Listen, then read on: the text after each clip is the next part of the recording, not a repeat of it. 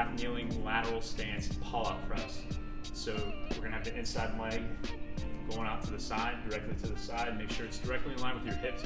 Don't want to have it too far behind you because then you'll rotate away from the loaded hip. Don't want to have it too far in front because you'll start cramping up in the hip pocket area. This is your TFL muscle. It doesn't feel very good, so just make sure you got your hips squared up. From there, I'm going to go ahead and I'm going to put pressure on the inside of my left knee and just a slight rotation to get that left hip loaded even more so. I'm going to feel a lot on the inside of my thigh. I'm going to feel my left glute. And then from there, I'm going to inhale.